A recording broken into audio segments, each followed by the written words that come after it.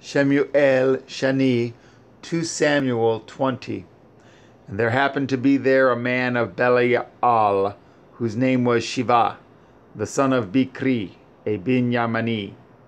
And he blew a shofar and said, We have no part in David, neither have we inheritance in the son of Yishai. Every man to his tents, O Yashara'el. So every man of Yashara'el went up from after David, and followed Shiva, the son of Bikri. But the men of Yahudah clave unto their king, from the Yardan even to Yerushalayim. And David came to his house at Yerushalayim, and the king took the 10 women his concubines, whom he had left to keep the house, and put them inward, and fed them, but went not in unto them. So they were shut up unto the day of their death, living in widowhood. Then said the king to Amasa, Assemble me the men of Yahudah within 3 days, and be you here present. So Amasa went to assemble the men of Yahudah, but he tarried longer than the set time which he had appointed him. And David said to Avishai, Now shall Shiva, the son of Bikri, do us more harm than did Avshalom. Take you your lord's servants, and pursue after him, lest he get him fenced cities, and escape us.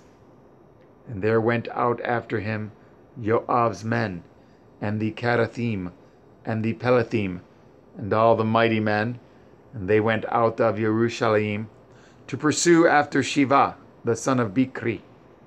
When they were at the great stone which is in Givon, Amasa went before them, and Joab's garment that he had put on was girded unto him, and upon it a belt with a sword fastened upon his loins in the sheath thereof. And as he went forth, it fell out.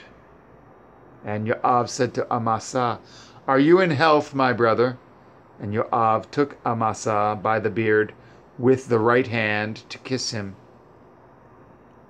But Amasa took no heed to the sword that was in Joab's hand.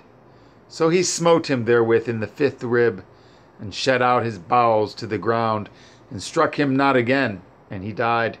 So Joab and Avishai his brother pursued after Shiva, the son of Bikri. And one of Joab's men stood by him and said, He that favors Joab, and he that is for David, let him go after Joab. And Amasa wallowed in blood in the midst of the highway. And when the man saw that all the people stood still, he removed Amasa out of the highway into the field, and cast a cloth upon him, when he saw that everyone that came by him stood still. When he was removed out of the highway, all the people went on after Joab to pursue after Shiva, the son of Bikri.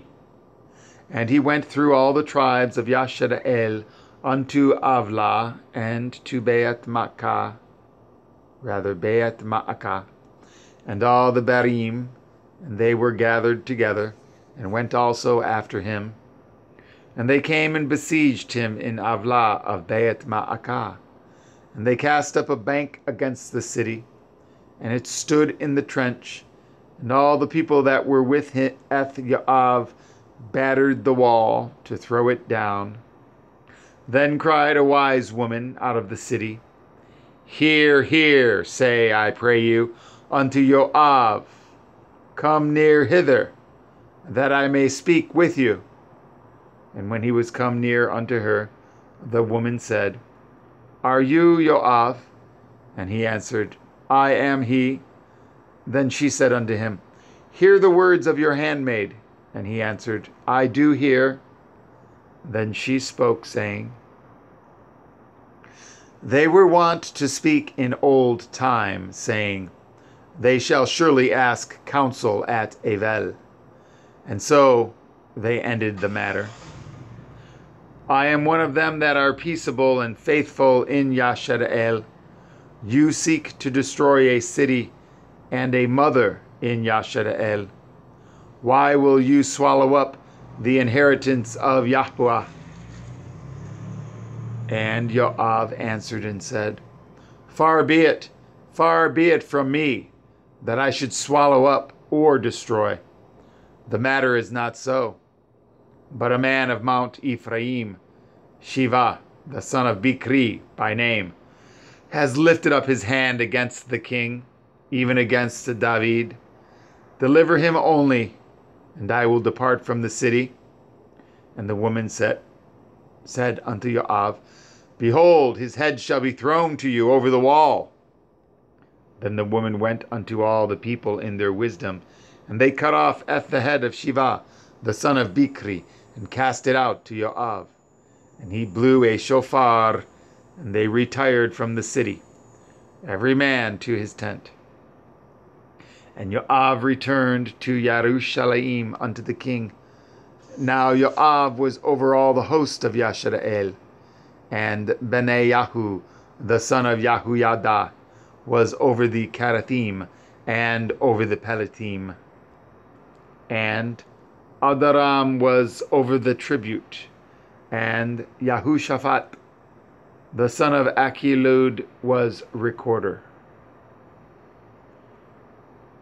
And Shiva was scribe, and Sadoch and Aviathar were the priests, and Ira,